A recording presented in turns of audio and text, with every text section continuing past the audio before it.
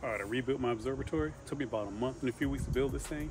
So I'll turn this camera around and show you how everything looks. Okay, here's the observatory right here. I kept the same deck platform that the plastic Rubbermaid shed was on. So it's the same deck, same floor still in here. I just extended the walls to go all the way to the end of the deck instead of it being smaller. So this is my first time doing roof with shingles, drip edge, all around here, and my first time doing vinyl siding. Now I got plenty of tools, like I got air compressor, framing nailer, finishing nailer, and stuff like that. That helped out a whole lot with the plywood and the frame, and even stuff like here, like the trim. This is like PVC trim that's along the edges and the bottom, and I use a framing nailer for that, so it worked out real good with that. This door is I forgot the name of it, but it's siding that's made to go on sheds. I just painted it so it matches and it's protected. And here's some details on the side. See, I got the PVC board all around the bottom here. And I had to use 4x4 wood for the rails to sit on and for the braces at the bottom right here. And this time what I did was I kept the original, the spikes that went to the ground, they were like over here. So I had to move them all the way back here. And I put concrete around them just for extra support, since this is more weight now. And this is my sky camera now. I switched over to a Wise pan tilt outdoor. Other camera I had, which was Wise, did great.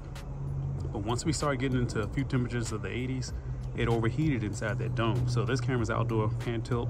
So far I hadn't had any issues. Today got to 88 degrees, no issues. As far as the back, I still have solar fans, but these are the 180 millimeter solar fans from Amazon. It comes with a 25-watt solar panel. This thing moves a lot of air. Works real good too. As far as weather stripping, I use brush seals around the openings for everything over here, and around the top. And this is weather stripping from my other observatory. I just put around where the roof separates from the rest of the shed itself. So let's come around and show you some of the inside stuff. It took a while to get this stuff set up too. See brush seals around here. I got brush seals around the edges all up under here. And since I wanted the roof to go all the way back, I had to extend my 2x4 all the way out for the railing. So I had to use a paintbrush seal. I used a paintbrush here, turn it sideways. That's the seal for that. It's like a drip edge I put over here for water won't blow in and everything. So let's open it up and show you what it looks like.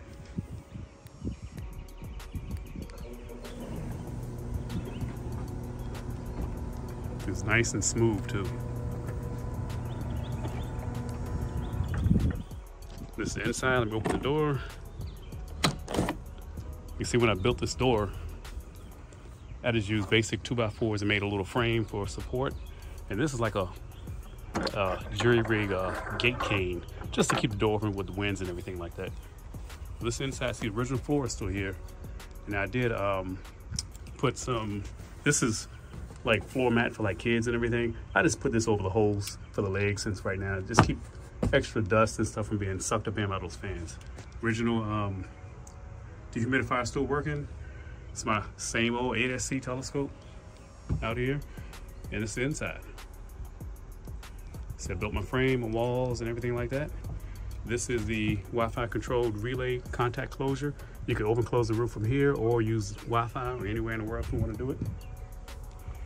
Some more details on the inside. I have a monitor hung right here on the wall. It's just a little 19-inch flat panel TV. My keyboard and mouse is wireless, is in there, but I rarely have to use it because everything is done with Google Remote Desktop. My mini computer is here. It's B-Link mini PC, and I extended the Wi-Fi because come around this other side. The Wi-Fi that's built in here was pretty good, but it was dropping a little bit lower speeds and everything. So I got this USB 3.0 one and got this external hooked up, and that boosted my signal perfect. I mean, it's perfect now. And he said put LED light strips all around here, all around. And it's my ring sensor, so I know when the roof is open, the roof is closed. And as far as the gate motor, I had to extend the magnets like some people do from inside of here up to here. And I had to notch the wood out a little bit so you can see it, where it won't come in contact with the roof. See, there's the solar fans right here in the back. As far as on the roof motor, the roof is on a soft start, but it's still a little jolt sometimes. So Astro Bloke put this tip out there. He bought a motor speed controller that's used for like fans and tools and everything. So I already had one from years ago. I plugged this thing up, took off about 10 volts. That's all you can do, about 10 volts. So we're 120 here, so I dropped it down to about 110, and now it's a smoother, soft start. And it works out pretty good. And that's closing.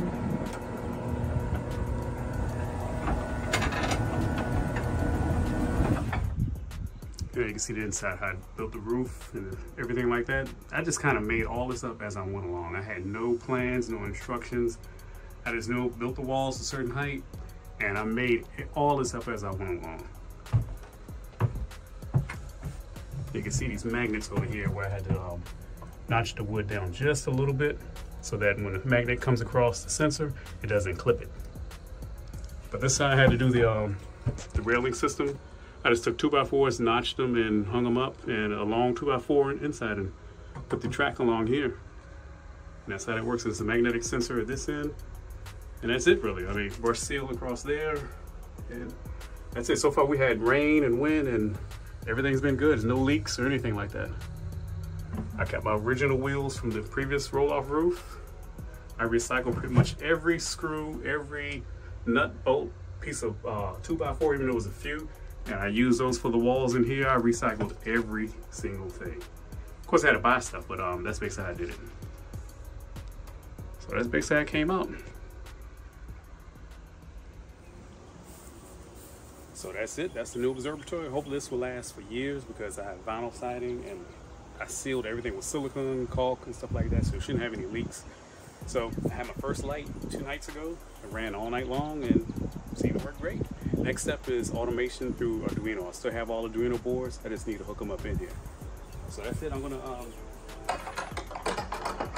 at the end of this video, I'm gonna put my solar eclipse pictures that I took from my patio. Doors closed.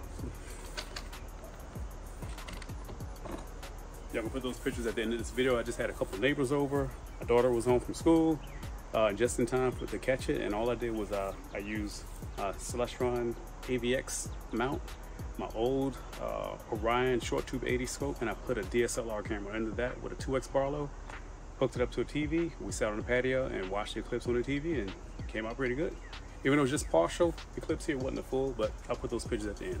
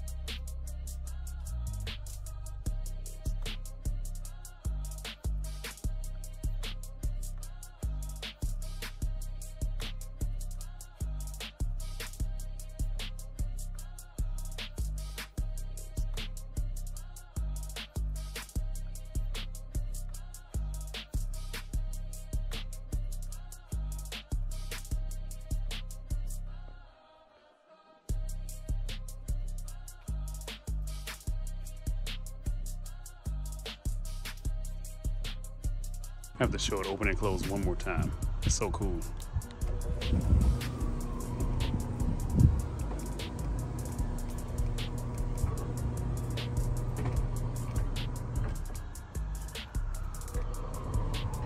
It's so smooth and quiet.